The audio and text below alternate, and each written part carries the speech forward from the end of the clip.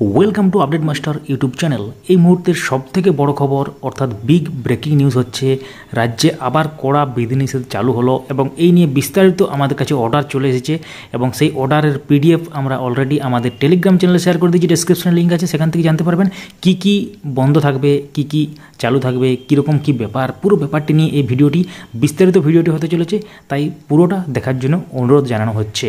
তার আগে বলে রাখি, যারা এখনও পর্যন্ত আমাদের চ্যানেলটি সাবস্ক্রাইব করেনি, সাবস্ক্রাইব করে পাশে থাকা বেল আইকনটি প্রেস করে অল করে দিন, যাতে ইম্পর্টেন্ট আপডেট এবং নিউজগুলো আপনারা একটাও মিস না করেন। ডেসক্রিপশানে লিঙ্কগুলো দেওয়া আছে সোশ্যাল মিডিয়া, সেখান থেকে জয়েন করতে পারেন। তো স্কুল, কলেজ এবং ট্রেন এবং আদার্স যে ব্যাপারগুলো আছে সব নিয়ে বিস্তারিত আপনারা জানতে পারবেন এবং সেই সঙ্গে ডিটেল আপনারা অর্ডারও দেখতে পাচ্ছেন। তো পুরো ব্যাপারটি দেখানো হচ্ছে এবার। তো নবান্নতে আজকের ডেটে একটি বৈঠক হয় একটু আগেই, তো সেই তারপর থেকেই কিন্তু এই অর্ডারটি বেরিয়েছে এবং সেই অর্ডারে কি বলা হয়েছে এক্স্যাক্টলি সেটি আমরা দেখব। তো এখানে দেখুন ডেট দেওয়া আছে, আজকের date. Government of West Bengal Nabanna দেখতে পাচ্ছেন এবং এখানে দেখা যাচ্ছে যে কোভিড-19 যে প্যান্ডামিক এর যে বিশাল যে একটা ব্যাপ্তি হয়ে গেছে, অর্থাৎ যে স্প্রেড হয়েছে, তো সেক্ষেত্রে স্টেট গভর্নমেন্ট একটি ভাইড নম্বর দিয়ে অর্থাৎ 15/12/2021 এবং ভেরিয়াস ইস্যু হয়েছে। আগেও অর্ডার, বিভিন্ন রকম নোটিফিকেশান হয়েছে, রেস্ট্রিকশন রিল্যাক্সেশন মেজার্স হয়েছে বিভিন্ন ধরনের ব্যাপার নিয়ে। তো সেটা disaster management act 2005, read and West Bengal epidemic disease COVID-19 regulation 2020, which are in force till 15/1/2022। তো এখানে এই ব্যাপারটি লেখা আছে এবং তারপরে যেটি লেখা আছে যে যেটি নতুন ভেরিয়েন্ট ওমিক্রন এসেছে এবং সেই ব্যাপারটি নিয়ে এখানে লেখা আছে এবং তার সাথে যে restriction relaxation measures as already in force following additional restriction shall remain in force 15/1/2022। অর্থাৎ 15/1/2022 পর্যন্ত যেটি ছিল তার সাথেও কিন্তু এগুলো অ্যাড হলো। এডিশন কী কী হলো, অর্থাৎ কী কী বন্ধ, কী খোলা থাকবে, তো দেখে নেওয়া যাক। তো all academic activities in school, college and universities shall remain closed, only administrative activities shall be permitted with 50% of employee at A time. অর্থাৎ স্কুল, কলেজ, ইউনিভার্সিটি সব কিছু বন্ধ থাকবে, শুধুমাত্র অ্যাডমিনিস্ট্রেটিভ অ্যাক্টিভিটি যেগুলি সেগুলি 50% এমপ্লয়ি নিয়ে কিন্তু খোলা থাকবে। তারপরে all government offices including public undertakings shall function with 50% of employee at a time, work from home shall be encouraged as far as possible. তো গভর্নমেন্ট অফিসগুলো যে পাবলিক আন্ডারটেকিং সেটা 50% এমপ্লয়ি নিয়ে করতে পারেন এবং তার সাথে ওয়ার্ক ফ্রম হোম যদি কোনো অসুবিধা না থাকে সেক্ষেত্রে করা যেতে পারে। তো all private offices and establishments shall function with 50% of employees at a time, work from home shall be encouraged as far as possible. তো এখানে বুঝতে পারছেন পাবলিক অফিস এবং এস্টাবলিশমেন্ট যেগুলো আছে সেগুলো 50% এমপ্লয়ি নিয়ে করা যেতে পারে এবং তার সাথে ওয়ার্ক ফ্রম হোম যদি সম্ভব হয় সেক্ষেত্রে সেটিকে দেখা হতে পারে। Swimming pool, SPAS, gems, beauty পার্লার্স, সেলুনস and wellness saunters shall remain close. এগুলো পুরোপুরি ক্লোজ থাকবে। Swimming pool, spa, gym, beauty parlour, salon, wellness centre পুরোপুরি ক্লোজ থাকবে। All entertainment parks, juice, tourist place shall remain close, বুঝতে পারছেন। Shopping malls and market complexes may function with restricted entry of people by not exceeding 50% of the capacity at a time and up to 10 PM। তার মানে 10 PM পর্যন্ত, অর্থাৎ রাত 10টা পর্যন্ত shopping mall এবং মার্কেট কমপ্লেক্স যেগুলো আছে সেগুলো যে টোটাল যে ক্যাপাসিটি তার অর্ধেক মানুষজন নিয়ে কিন্তু এটি চালানো যেতে পারে এবং রাত্রি 10টা পর্যন্ত পুরোটা।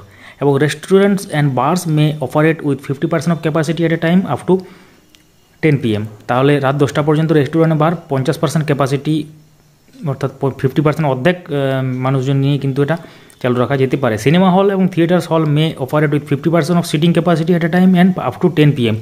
রাত 10টা পর্যন্ত 50% সিটিং ক্যাপাসিটি নিয়ে সিনেমা হল কিন্তু অপারেট করতে পারে।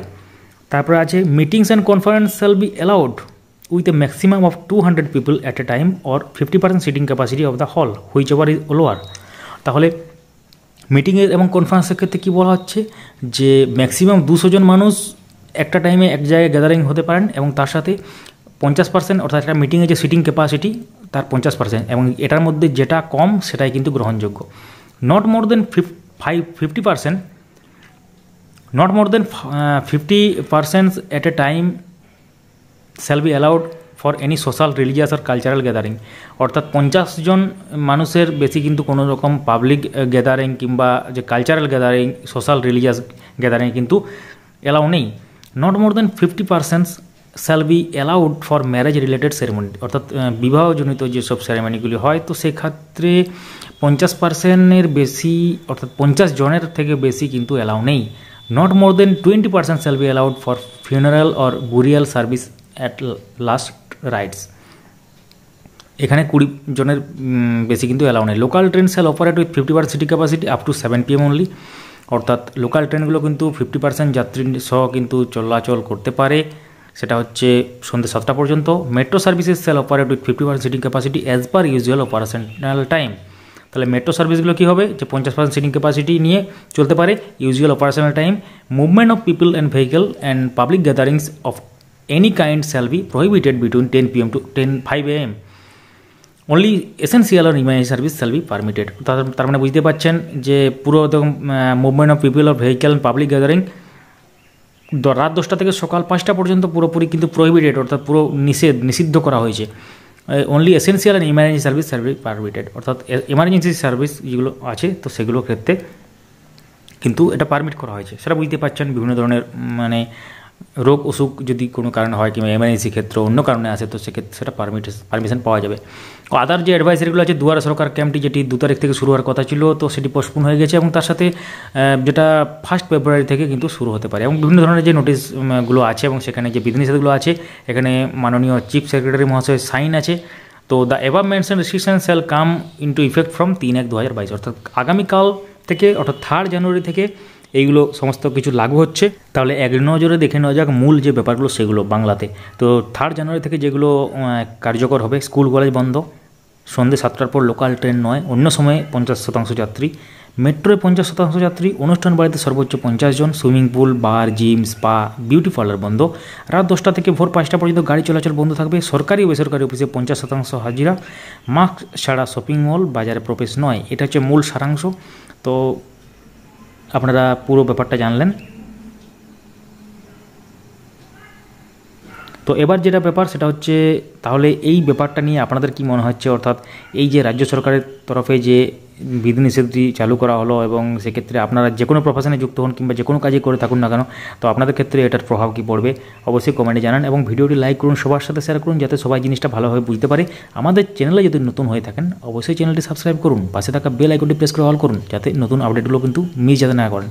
এবং আমাদের সোশ্যাল মিডিয়ার লিঙ্ক ডেসক্রিপশনে দেওয়া আছে, এবং যে অর্ডারটা আপনারা দেখলেন PDF ফাইলটা কিন্তু সেটা শেয়ার করা আছে আমাদের টেলিগ্রাম চ্যানেলে, অবশ্যই সেখান থেকে দেখতে পারেন। ধন্যবাদ দেখার জন্য বন্ধুরা, ভালো থাকবেন, সুস্থ থাকবেন।